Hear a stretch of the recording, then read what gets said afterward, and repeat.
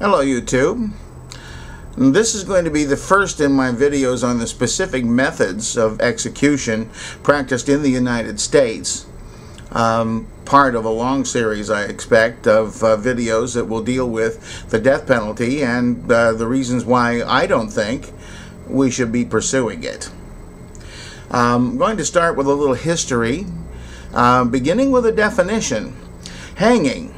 The term hanging has been used historically to include crucifixion and impalement because the victim was left hanging after death. But in modern times, hanging generally refers to the method of execution whereby the victim, and I will use that term throughout this series, dies by suffocation due to suspension by a ligature.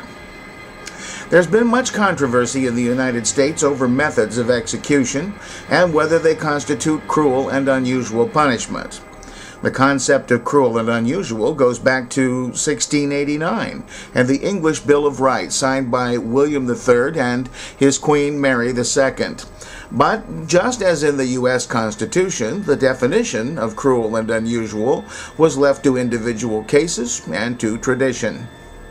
The Eighth Amendment to the United States Constitution says, quote, "Excessive bail shall not be required, nor excessive fines imposed, nor cruel and unusual punishments inflicted," end quote. There are to this day court cases over what constitutes cruel punishment, though there are those who believe punishment for capital crimes should be painful and terrifying. To me, a fair definition of cruel. The death penalty in all its forms may be said to be cruel, though in no way unusual. Perhaps that is why the Founding Fathers used the language cruel and unusual.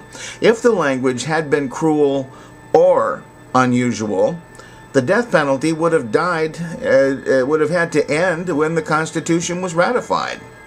It is obvious that executing prisoners is not unusual, but it should be just as obvious that it is cruel.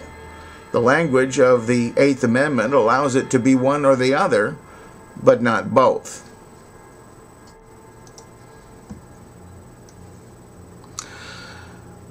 A hanging, if it's done correctly, breaks or dislocates a bone in the neck called the axis.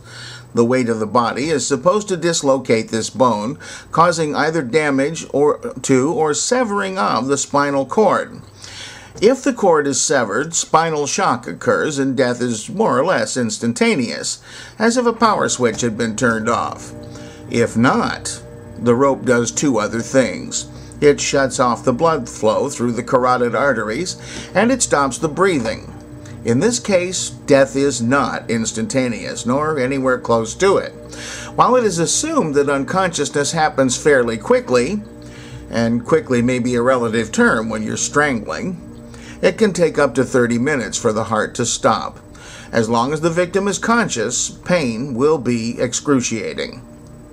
In modern times, a table has been used to calculate how long the drop should be from the scaffold to accomplish separation of the axis bone without decapitating the victim. A table in use in the 1890s, for example, called for a person weighing 135 pounds to be dropped 6 feet 2 inches. A revised table from 1913 makes it 7 feet 5 inches. There are many other variables that are not included in the table. One of those is the musculature of the neck. A person with a large and muscular neck may not experience the severing of the spinal cord and may therefore slowly strangle in great pain. Today, the only two jurisdictions in the English-speaking world that impose state-sponsored hangings are Washington State and South Africa. The state of Montana did use hanging, but has gone exclusively to the use of lethal injection since 2007. This will be all for the hanging video. Next up, the electric chair. Zap!